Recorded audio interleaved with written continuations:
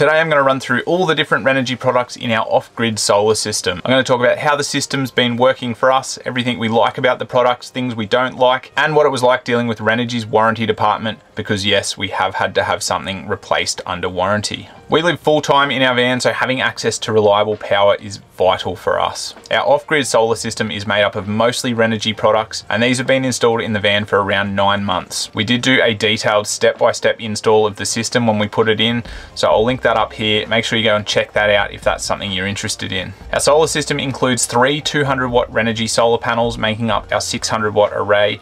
We've got Renogy's 60-amp MPPT solar charge controller, Renogy's 50-amp DC-DC charger. We've got Renogy's 3 kilowatt inverter charger. For batteries, we've got 2 200 amp hour Renogy lithium batteries wired in parallel, keeping the system as a 12-volt system. We also have the Renogy smart shunt and the Bluetooth connectivity. So our solar panels are connected in series, and then this connects into our solar charge controller.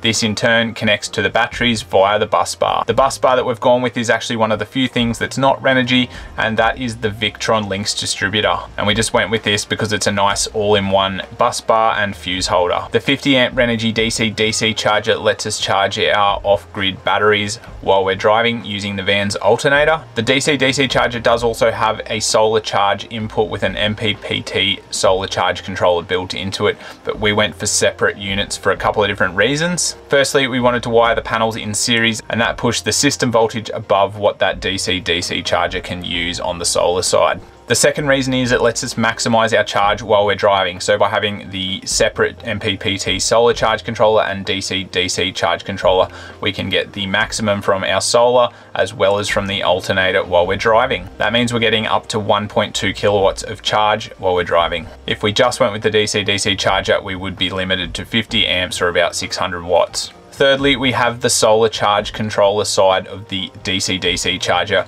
wired up so that we can plug an external panel in if we ever want to do that. For example, if we're parked in the shade or if we want some extra power. Now, this is not something that we've ever done or that we've ever needed to do, but we have that option there if we want to. So far, the system has been working really well for us. In fact, we hardly ever see the state of charge of the batteries dropping below 80%, and they're normally at around the 90% mark in the morning before the sun comes up. In saying that, we have been pretty lucky with the weather, and we've been traveling through the northern parts of Australia, so we've been getting a lot of sunlight and very little cloud cover. One of the big factors though in maintaining such a high level of charge is the amount of driving we're doing and having that DC-DC charger, which is keeping the batteries topped up whenever we're driving. Overall, I'm happy with the function that the Renogy products have provided so far. Solar generation from the panels has been good, and it's been working well with the MPPT solar charge controller. The DC-DC charger works efficiently, and honestly, this is one of my favorite features of the solar system just because of how much driving we do. The 3 kilowatt or 3000 watt Renogy inverter has been working really well for us, and it's been running all of our appliances from laptops all the way up to the coffee machine, and we also charge the e-bikes on it as well. We even ran some pretty high powered tools when we were finishing off the build. The inverter also has a mains charging function, so we can plug it into the grid and charge via the grid using the inverter.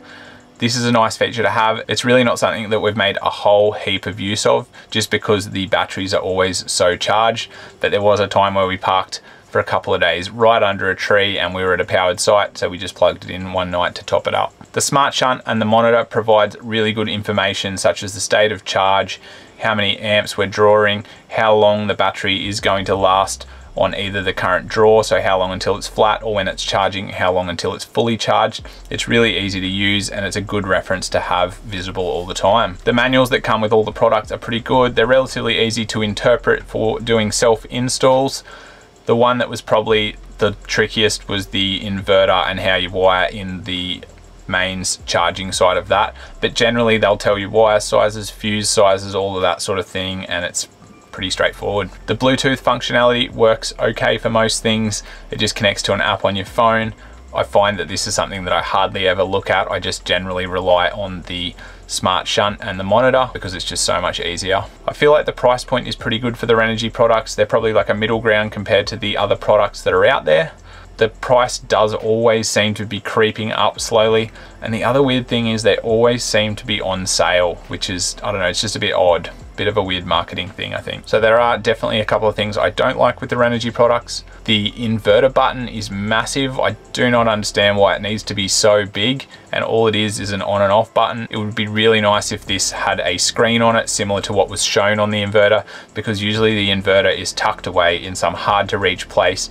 And so if you want to change settings or see what the inverter's doing, you have to kind of crawl in there and look at it. And there's just this massive box with the button for turning it on and off that has no other real functionality. And I feel like a screen on there would be really nice. Now, changing the settings on the inverter is not something that we've done since we set it up, but it would be nice to be able to monitor that remotely. The other thing while we're talking about the inverter, it doesn't connect to the Bluetooth module. Maybe this is something that will be added down the track. It does have the Ethernet style port, and you can run a cable from that and plug it into the Bluetooth hub, but it's not getting picked up on the system, and it doesn't seem to be integrated or working. So you can't monitor that remotely on your phone either. Another thing I don't like is the way the company operates, and maybe this is in Australia only, but there's no contact number. So if you have a problem or you want to ask a question, there's no number where you can just jump on the phone and work through that with someone on the other end.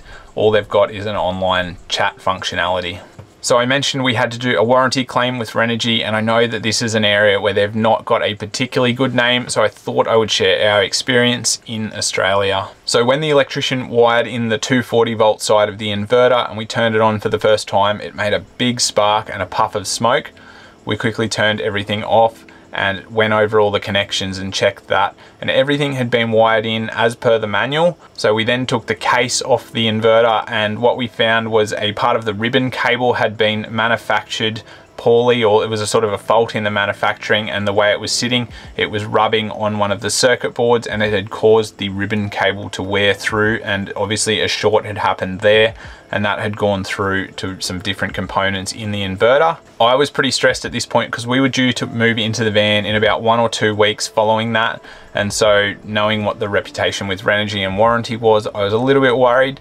I took photos of the fault, jumped online with the chat, filled out the details. They asked a couple of questions around how it was wired. I sent them my wiring diagram.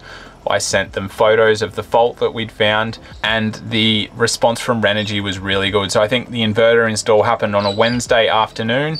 I contacted them on Thursday morning.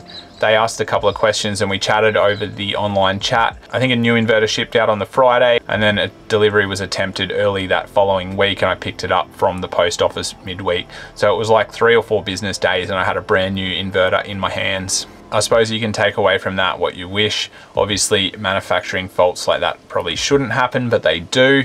And for me, I was pretty pleased with the response and the turnaround from Renogy to get a new product out to us. So I know Renogy has a relatively bad reputation in the warranty sort of space, so hopefully this is a sign of them looking to turn that around. All right, so to summarize, overall I'm happy with the products that we've chosen and the way they're working. I think the price point is relatively good. There's definitely a little bit of clunkiness between some of the products and their controllers, like with the inverter and its on-off button and Bluetooth connectivity. Once again, I'm not a massive fan that there's no customer service available via the phone.